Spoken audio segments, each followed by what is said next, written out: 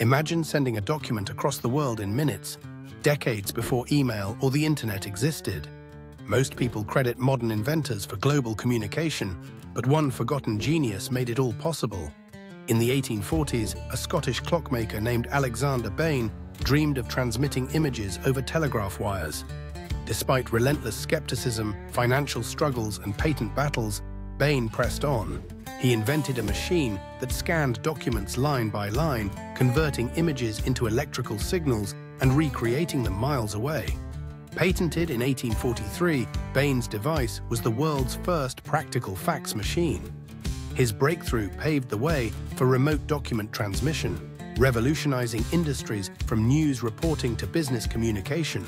Yet, while telegraphs and telephones became household names, Bain's crucial role slipped into obscurity. So why do we never hear about Alexander Bain, the true pioneer of remote communication? Who else's groundbreaking work has been forgotten despite shaping the modern world?